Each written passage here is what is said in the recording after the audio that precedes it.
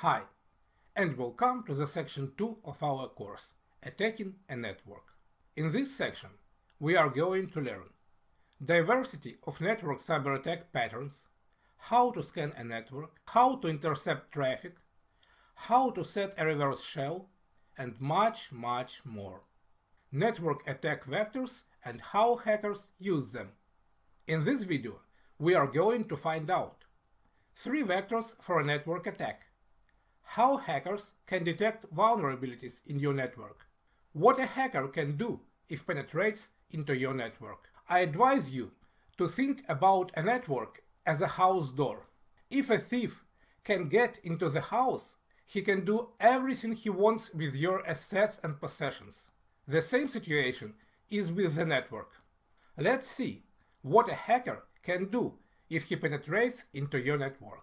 First, it can intercept your data, steal any information you send through the network, including logins and passwords. Also, he can manipulate your data, change your data in his favor and use it for malicious purposes. And then, actually, he can terminate your data, totally destroy data on your assets, absolutely and totally destroy it. Now let's talk about 3 vectors of a network to attack. Hackers can break into your network in 3 ways. First of all, it's unprotected ports. An unprotected port is like unclosed door of your house.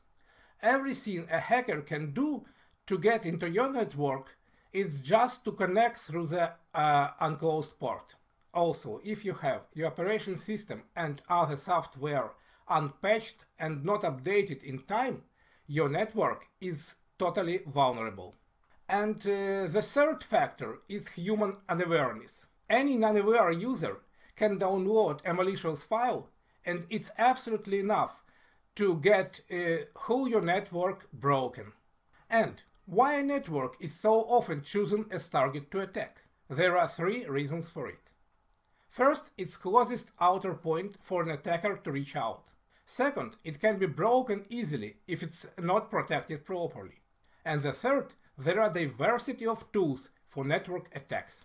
In this video, we've got to know 3 vectors for a network attack, find out how hackers can detect vulnerabilities in your network, what a hacker can do if penetrates into your network.